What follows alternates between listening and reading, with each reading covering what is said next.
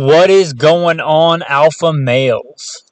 Welcome to the Alpha Male Podcast, the podcast where we talk about what it means to be an alpha male the right way, with God at the center. After all, we are made in His image, strong, dominant, in control. Well, if you think today in 2022 that America, Europe, the Western world, wherever you listen to this from, could use some more manliness, could use some more alpha males, I'd appreciate it if you liked, subscribe, and just wrote a review of the podcast. It's a cheap, free, easy way. You can do it while you're listening to this. That helps spread the message that men are supposed to be men. Men are supposed to be strong and dominant and in control, and they don't need to apologize for that to anybody. If you want to spread that message, like I said, like, subscribe, leave a review. If you want to check out more while you're listening, check out goodshepherdtraining.com. With that, I'll plug in the bio. You want to skip it, skip to around 3 minutes and 45 seconds ahead of where it starts. First and foremost, I am a servant of God, preacher, a fisher of men. God is number one in my life, and everything that I do in this podcast is no different, and I don't apologize for that. A little bit about me in the background. I grew up, I guess what you would consider a heathen. Didn't grow up a Christian, but I grew up in the southeastern United States, what most would consider very poor. Hunting and fishing and shooting. Joined the Marine Corps at 17, did a couple of combat tours in Iraq. After my combat tours in Iraq, I was an urban warfare instructor for the United States Marine Corps under Mojave Viper. I also served in law enforcement for several years in LAPD. I worked patrol assignments and more specialized assignments, where by God's grace, He got me through some nasty places in this world of war zones and some of the nastiest streets in the country. Not because I am better, because God chose to have mercy on me and had a purpose for me, and I'm thankful for that. After my time in law enforcement, I was a private contractor for federal government, for a 3-letter government agency I won't specify, doing private contracting work. I'm very much involved in guns and gunfighting. I also served in the U.S. Army, both full-time and part-time National Guard. I should say my primary MOS is in both branches of the military or infantry, as of one sort or another. Specialized infantry in the Marine Corps and an MOS that no longer exists. I started competition shooting even before I joined the Marine Corps at 17. I won my first gold medal even before I joined the Marine Corps at 17. I've been blessed by God with the talents He's given me to win more shooting competitions than I can remember. I've won most of my competitions in rifle and pistol, but I've also competed in archery and shotgun and even muzzleloader, knife throwing, hatchet throwing. I've competed in all that. I've also been a professional big game hunter and guide. Like I said, I grew up hunting and fishing and shooting. I've done it to put meat on the table because I like to put food on the table with the talents God's given me. I don't apologize for that. I've done it as a professional hunter and guide. I've slain all manner of beast and guided for all manner of beast. Bear and wolf and elk and deer, mule deer, whitetail deer. I've slain ram and fallow deer and countless animals. And I don't apologize for that either. FBI certified, firearms instructor, NRA, and a bunch of other 3-letter government agency certifications. Blessed be the Lord my rock, who trains my hands for war and my fingers for battle. Psalm 144. I've been blessed to be the commander of a tactical team, an SRT, special response team, in a large metropolitan area, where our primary job was to stop active shooters. But again, first and foremost, I'm a servant of God, called by God to share the good news, preacher, a fisher of men. With that, we will roll into the day's topic.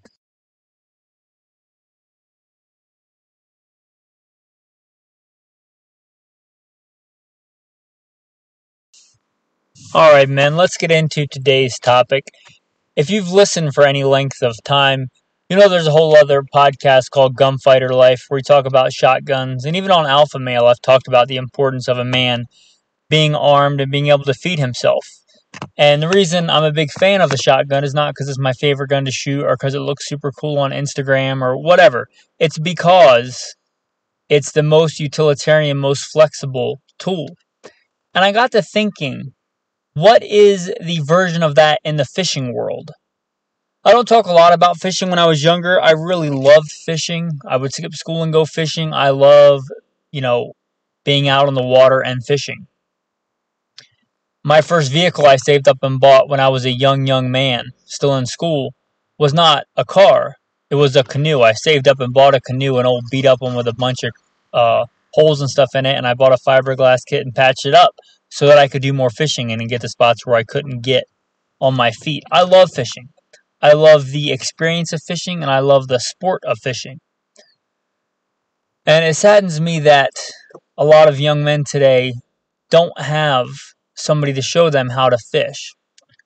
And we did a whole episode on manly pursuits of fishing that you can check out. But I was thinking, what's kind of the shotgun of the fishing world? What gives you the most amount of flexibility, the highest return on investment in that world?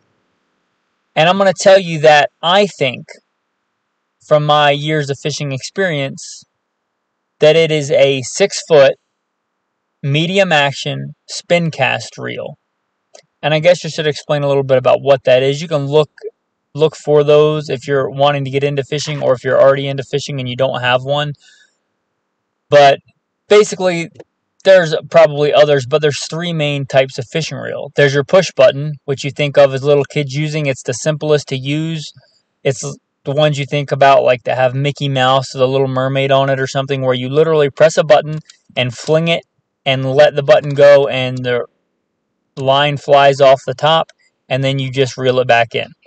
That's the easiest one, but I don't think it's the most flexible. I think it's good if you're going to hand it to a bunch of kids and you don't have to spend half the day untangling stuff. They're great for that, but for even a young person to an adult, I don't think that's the best choice. And I love baitcast. Baitcast is my personal favorite. I love baitcast for largemouth bass. I love baitcast in the ocean. I love baitcast, especially topwater. When the water's nice and warm. I really, really like that. But that's not the most versatile. The other one is your spin cast. This one I think is the most versatile. It's for an adult, it's not super complicated. It doesn't have a high barrier of entry, a high learning curve. It's pretty easy. You can learn how to do it in one session. So what this is, it's the fishing reel that you grab, and let's say the rod is closest to you, the reel is further away from you. Sometimes you'll see people fishing with these things upside down, so I don't want, if you're getting into fishing, I don't want you to be that guy. You grab the rod, and the reel hangs down in front of you, further away from you. It hangs down, and it's got what's called a bail. And you grab the line in your finger and hold it against the rod and flip the bail up. And then you cast. It's called casting if you don't know, but you cast. You go from basically, and this can depend on your type of stroke and all kinds of things, but your basic cast is from about, if you're making your arm like a clock, from about 2:30 and then to about 11:30. And you do that motion and you throw the bait out. And then when the bait hits the water, you flip the bail back over and you reel it in. And you don't have to worry about getting backlash, commonly referred to as a bird's nest. It can happen if your line's twisted or something, but again, this is a fairly easy rod and reel to use. Again, I like the bait cast. It's more of a surgical precision instrument, but it takes a long, long time to master. Like I said, this you could learn in a session, in an afternoon of fishing. It's a spin cast reel. And I'm talking about like the best all around. So if you're looking to get into fishing, or you looking to get into a different kind of fishing and just explore new ways to fish, then a 6-foot long medium action. To explain actions might take a little bit, but basically think about lighter actions for more delicate work, and usually usually smaller fish, and heavier actions for stiffer work for bigger fish. So if I wanted to catch really, really big catfish, I would use a heavy action rod. If I wanted to catch little teeny tiny trout in a stream, I would use a light action rod.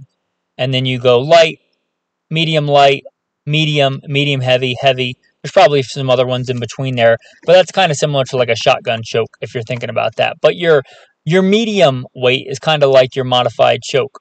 A 6 foot long is pretty standard length. You could go 5'6", you could go 6'6", but 6 foot, let's call it your most versatile medium action rod. It's a great fishing rod. And with a good medium size spin cast reel and 10-pound test. Now you may decide after your first fishing trip or something that 10-pound test is not the ideal, but it's right in the middle. You know, if you're going mostly for sunfish and smaller trout, you're not going to want 10-pound test. And if you're going for heavy catfish or bigger surf fish, you're not going to want 10-pound test. But that's a good place to start. It'll work for just about anything, especially if you have a good quality fishing line. And fishing line is probably one of your least expensive parts of fishing. So start with 10-pound test, and you'll figure out pretty quickly what test you want to settle on. But it's a pretty common standard for bass fishing for all kinds of fishing.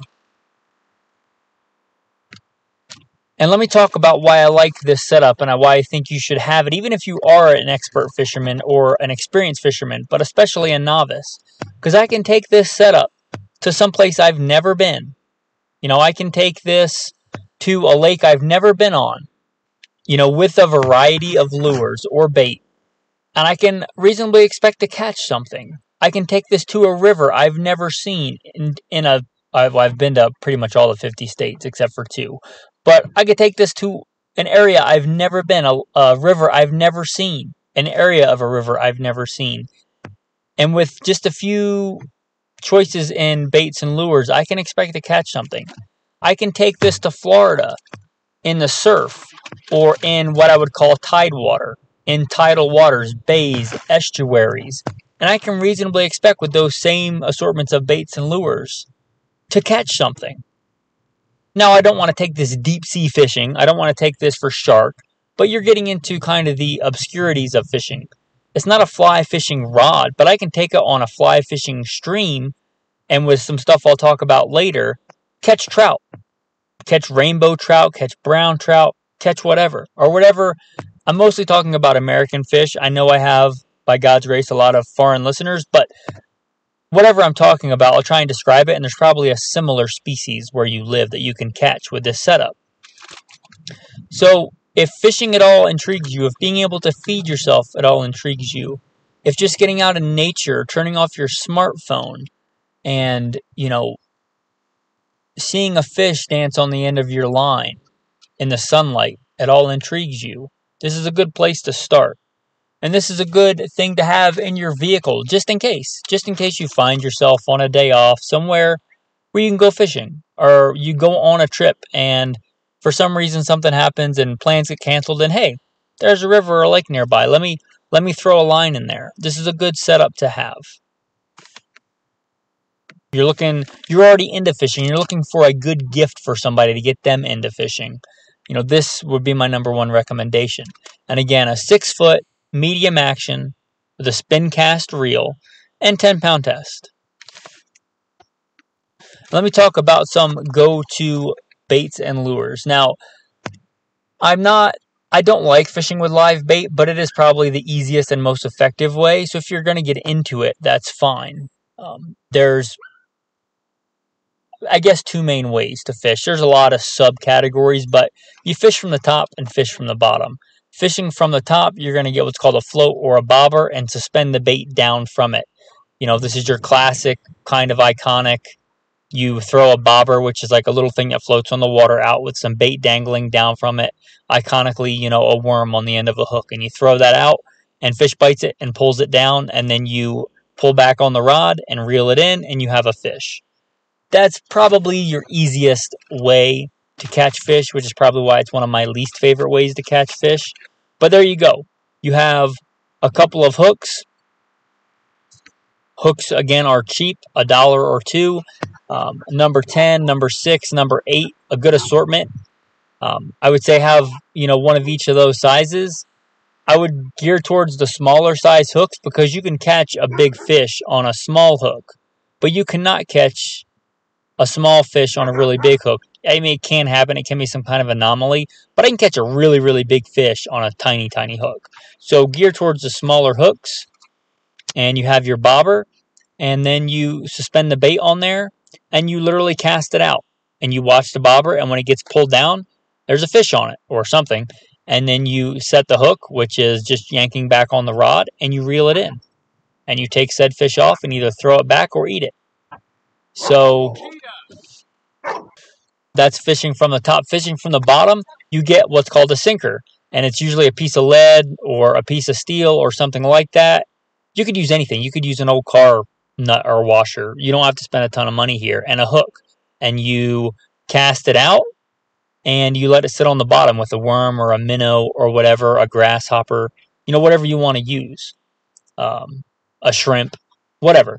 And you set it out there, and this is a little bit more tricky because you have to keep tension on it. So the easiest way to do it is just hold it until you can barely feel the weight on there. When you feel this, thumping or tapping on the rod, that's just an indication that something's messing with your bait. When you think they're on there, you set the hook and reel it in. And that's fishing from the bottom. And you can look up visually how to put a worm on your hook or put a minnow on your hook or a shrimp, but just try it. I mean, if it doesn't work, it'll fall off and you try a different way. It's not super hard. And those are your two main ways for live bait. And then for lures, I'm going to mention a few of the all-around best lures for pretty much anything. And my number one, I think anybody should have, is an original Rapala. I say Rapala, some people say Rapala, or a variation thereof. It's from one of the Scandinavian countries. If you know exactly how to pronounce it, let me know. But I pronounce it Rapala, and it's original Rapala. And it basically looks like a little minnow. It's black on top and silver on the bottom. And in just about any environment that you're going to find fish, you're going to find a small minnow that looks like that. A bull minnow if you're in the south, or whatever, a baby trout or anything can kind of look like that wherever you are. And pretty much any fish that's a predatory fish is going to try and eat those little minnows. So again, you can catch anything from a sunfish to a trout to a bass to saltwater fish to just about anything on this original Rapala. It's pretty much my go-to lure if I'm going somewhere I don't know what's in there. I know what species are likely to be in there, but that's my go-to because pretty much anything will eat it. And again, it's an original Rapala, and why it's great for beginners, you literally cast it out and you reel it back in. Now, there's better ways to do it. There's ways to make it look like an injured or dying minnow, but literally, you could give this to a little kid and they could cast it out and reel it in. And if there's a hungry fish in the area, it's likely he's going to tag that and attack that. So again, original Rapala, they're not super expensive. They're $4 or $5, maybe more now with inflation. I'm not sure, but it's a great all around. You go to a trout stream in the western U.S., you can catch fish with it. You go to some farmer's pond in the backwoods of Tennessee, you can catch fish with it. You go to the saltwater estuaries of Florida, you can catch fish with it. I've never fished I guess that's not true. If I went to Europe, and I went fishing, whatever country, Germany, the UK, I could reasonably expect to catch fish with it. It's a great lure. I think it's worth having. The one downside to it is it has treble hooks, which are 3-pronged hooks. They get snagged easily. So if you're fishing in heavy logs, heavy weeds, heavy brush, this is not the go-to lure for that. But for pretty much everything else, it's awesome. My next one is probably my favorite for any kind of bass fishing, but it works for other stuff too. And it's a white skirted grub. I like double tails, but it doesn't have to be a double tail. It can be a single tail. You can look up what this looks like. But if I'm giving an all-around recommendation, it's a white skirted double tail grub on a 1/4 ounce jig head. A jig head is basically if you don't know, it is basically a hook with a weight built into it.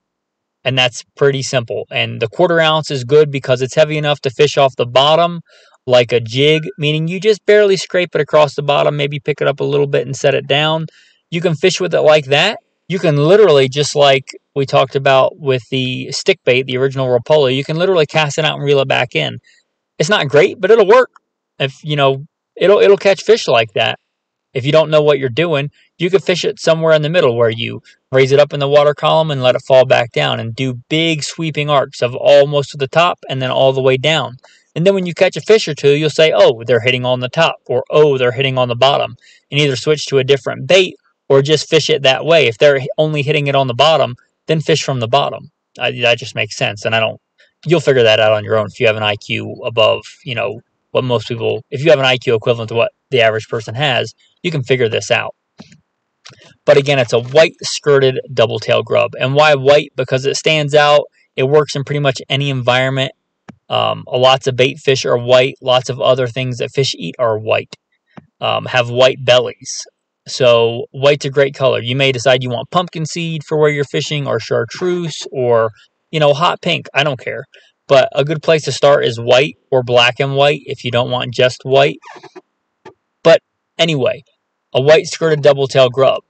And if you don't know, you can take those and rip the skirt off if you want it to appear a little bit smaller to catch small fish, and then you just have a grub. You can, if you have a double tail, you can rip one of the tails off and make it even smaller. And then it just is about as small as you're going to get it. You can rip half of it off and put it on that same jig head to catch really small panfish. I can use the entire thing to catch really big bass. I can flip it around and rip the tails off, and you'll have to look up a picture of this to see what I'm talking about. But you can flip it around and rip the tails off, and then you have a tube, and you can fish it like a tube. You can make it look like a minnow. I can rip the skirt off, leave both tails on, put it on the hook sideways, and make it look like a crawfish. It's a super versatile bait. And especially if I'm going for any kind of bass or ambush predator, that's my go-to. A white skirted double tail grub, especially with a spin cast. I'll skip it up on some lily pads, or I will throw it up under a dock or a bridge, or I will bounce it off some cypress stumps. This really makes me want to go fishing.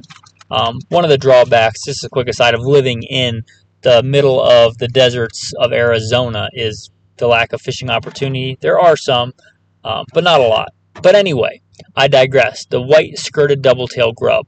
If you have those two lures and you add the next thing I'm going to talk about, you can pretty much fish anywhere and catch something. And if you don't, it's probably not because you don't have the right bait. The next one, flies. Now, most people think of fly fishing as a fly rod. And a fly is basically just a human analog, a human replica of a bug. Whatever kind of bug that might be in your area. But they're referred to in the fishing world as flies. And they look like a bug laying on the top of the water. Or sometimes you fish them under the water. We call those wet flies and dry flies. Now, I like fly fishing, but it's not the best all around. It's kind of a specialty thing. If you like the romance and the skill of fly fishing, then that's great. That's not what this episode is about. But if you want to take advantage of fish species that eat a lot of insects, or that's what they're eating this time of the year, you don't need a fly rod to do that. You can fish with the fly rod. You can fish with flies on a regular spin cast rod like we're talking about. The same setup I was talking about. And again, I said fishing line was cheap. You could use 10-pound test for this, but just $1 or $2 of just a really small amount of lighter fishing line to make what's called a leader. And you might want 2-pound test for this, or 4-pound test, or 6-pound test, or whatever. But basically, you tie the fly onto a bobber, like we talked about in the beginning, for fishing. You tie that line onto the bobber if you're fishing on top, and you make a leader. Let's say a foot, let's say 2 foot, for your European listeners, a half a meter, somewhere in there. So you make this leader and you put the fly on the end. You tie that fly to one end of your bobber, and then you tie that bobber onto the other end of your line on your rod, and you cast. You're basically using the weight of the bobber to cast it out, because the fly is too light to cast on a traditional rod and reel. So you're basically casting the bobber, and the fly is going along with it. They make things called, fly bubbles or things that are specifically designed for this, but you can just use a bobber. And if you want to fish off the bottom, you literally just grab a sinker like we talked about, or a washer for a car, or a nut, or a bolt, or something like that, and you can literally tie your line onto that, and then tie the leader onto that, and a fly onto the other end, and cast it out. And there you go. And, if you live in a place where there's a Walmart, which is probably you if you're in America, or somewhere with like a sporting goods store, you could probably get everything we talked about today for $40 or less American. And, prices change with inflation. It may be $80 by the time you listen to this. Who knows? But it's not a lot of money for everything we've talked about. You don't need a $40,000 bass boat and a $600 rod and reel to catch bass. The rig we talked about today will catch largemouth, smallmouth bass. You don't need, a super expensive pair of waders or, a bunch of expensive fly fishing gear to go out on a beautiful trout stream and catch trout. The things we talked about today will catch trout. We're obviously just scratching the surface of this, and there's a lot to fishing, obviously. You can use this to feed yourself, but if you're looking from a purely survival standpoint, there are more efficient ways. Trot lines, which I did when I was younger, trot lines. There's also jug fishing. There's also netting, gill netting, which I have quite a bit of experience with, more than most, and cast nets. There's all kinds of ways, fish traps, that are probably more efficient uses of your time to save calories and catch fish. But if you want to get into fishing and you want a good all-around recreation that will also feed yourself, this is a good place to start. Alright, that is going to bring us to the tactical tip of the day. Now, they make things called stringers and like live wells if you catch a fish to put it in, or you could put it in a cooler and carry a cooler to keep your fish fresh if you decide you want to keep it and eat it. But you don't need any of that stuff. What you need is a stick. You take said stick, you stick it through fish's mouth, run it behind the under part of the fish to where the gills end, and you run that straight stick through there. You take a stick, a willow branch, whatever stick you can find. Whatever environment you're in, you can probably find a stick. And you take all the other limbs off, so it's just a straight or fairly straight stick. You shove it through the fish's mouth, down the bottom of his gills, and you shove that in the mud or the sand or whatever is where you're fishing. And you put him in just enough water that he's submerged in the water. And you stick it far enough into the ground that he can't break it and swim away. For most of your eating size fish, this will work just fine. And with a big enough stick, it would work for any fish. But literally take the stick, shove it in the ground through the fish, his mouth, down through his gills, and keep him there. And you can do this. You can use the same stick for multiple fish if you want. Or anyway, you don't need a bunch of fancy equipment. You don't need to bring a cooler. You don't need to bring a bunch of other stuff if you just want to catch fish. I'm kind of a minimalist. You can literally just use a stick and shove it in the ground and keep your fish on there until you're ready to, cut them up and fillet them and eat them. Well, that's your tactical tip of the day. Tactical verse of the day is going to be the first part of Psalm 23. The Lord is my shepherd, I shall not want. He makes me lie down in green pastures. He leads me beside still waters. There's just something about being out in the quiet of nature, a peaceful stream, a lake, that I think it's just good for the soul. Jesus often went into the city to save sinners and preach, but he often went out into the wilderness to pray, into the desert places, into nature. And are we not supposed to walk as Jesus walked? This is one way you can do that. I'm also struck to remembrance that several of the disciples were fishermen. With that, man, I'm going to talk a little bit about the Alpha Male podcast. If you've listened for any length of time, you know why I started this. I was preaching for the U.S. Army and for the Salvation Army. And I saw a great need for young men. In fact, in the Army, we did something called resiliency training to try and toughen up these young men to make them men, to be suitable as soldiers. And I saw a need, and I thought that the podcast would be a way to reach more, especially young men, but pretty much any man. And I will not say anything bad about my father. I'm not going to say my father was never around as a kid. I saw him infrequently from time to time. And I'm thankful for all the things that my father taught me and showed me. But my father to this day does not speak to me. And a lot of young men grow up out there without a strong, manly Christian figure in their life to help shepherd them. So I started this podcast for that reason. I would encourage you to do what you can. If you look around and think some of the men today, especially young men, could use some toughening up, could use some shepherding, could use some alpha male in their life, I would encourage you to go out there and you be that alpha male. If you know how to fish, find a young man who wants to go or is willing and take them fishing or hunting or shooting, or invite them to a Bible study or to work out, anything like that. You don't have to be perfect. Trust me, I am certainly not that. One way is to support the Alpha Male Podcast. I'm not talking about the patrons. You may think listening to this that this podcast is on iTunes and Google and it has a bunch of listeners and it must have a bunch of patrons. You know, last I checked, which was pretty recent, I got asked how many patrons I have, and I think it was 8 last time I checked pretty recently. I have great patrons.